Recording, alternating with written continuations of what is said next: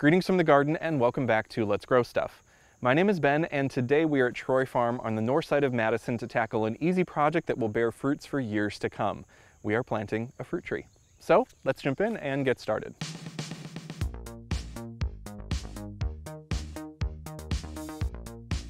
Planting a fruit tree is a long-term investment, and a tree like the one we have here can take up to 4 to 7 years before it really begins to produce fruit. But once it does, it'll keep producing for decades. With this in mind, how we plant our tree today matters. So before we dig in, let's cover a few fruit tree basics. Now, most fruit trees are grafted, which means the part of the tree growing above ground is different than the part of the plant growing below ground. When selecting your fruit tree in a nursery, look for a healthy graft union. And this is the part where the above ground wood, the scion wood, was melded with the rootstock, what's growing below ground. The graft union should be visible at or just above the soil, and you can identify it by this little kink where the two parts came together. A healthy graft union will be fully healed over with new bark. And if you can see any open wounds or rotten wood, select a different plant. Fruit trees come in 3 sizes: dwarf, semi-dwarf, and standard, and this is often the result of the grafting process. Now, dwarf trees, for instance, are a great choice for an urban lot, but it's important to make sure you're choosing the right size of tree for the space that you have available to grow. Many fruit trees need a pollination partner in order to produce fruit, and this will be indicated on the plant tag. You'll need 2 trees of the same species in order to promote successful pollination. A cherry won't cross with an apple, for instance. However, we can mix and match varieties within a species. You could grow both a Honeycrisp apple and a Golden Delicious apple. Today we are planting a Macintosh apple tree, and we're adding it to an existing tree planting, so we don't need to worry about planting a pollination partner in this instance. All right, let's get our tools ready. We'll need a round point shovel, a pair of sharp pruners, a bucket of water, and a bag of mulch.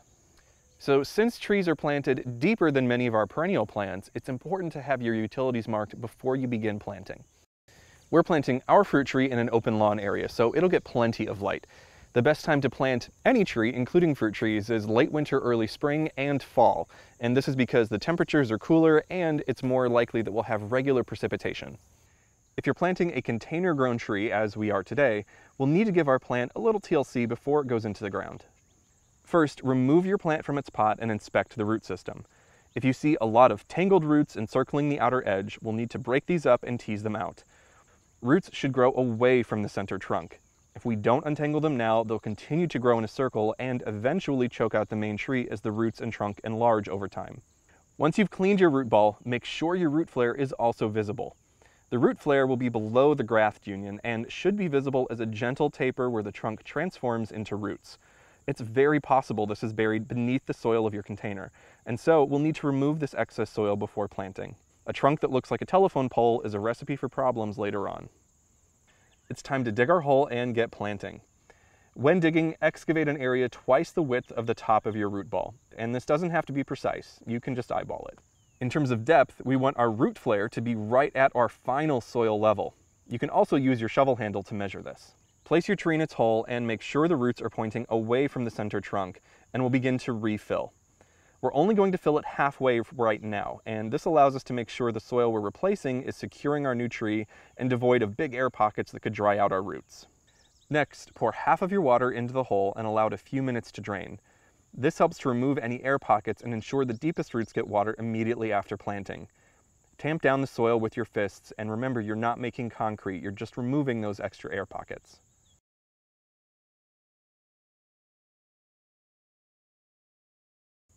Before filling the rest of the hole, stand back and walk around your tree a few times to make sure the trunk is straight. This is the time to make adjustments. Once the water has fully soaked in, we can replace the rest of our soil and repeat the same watering and tamping process.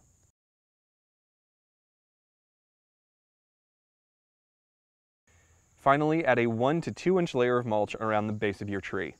This will help to reduce weeds and keep soil moisture consistent, and make sure that you don't create a mulch volcano. Remember, the root flare should always be visible. Inspect your fruit tree for any damaged or crossed branches that might have happened during planting or transport. If you find any, don't panic, it's totally fine. Using disinfected pruners, trim away any damaged branches back to the main stem.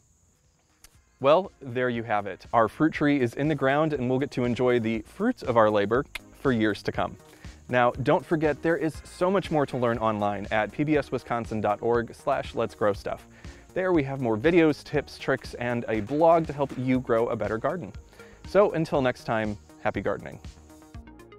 Funding for Let's Grow Stuff is provided by American Transmission Company, Ganshert Nursery and Landscapes, Lily Street Co-op, Focus Fund for Wisconsin Programming, and Friends of PBS Wisconsin.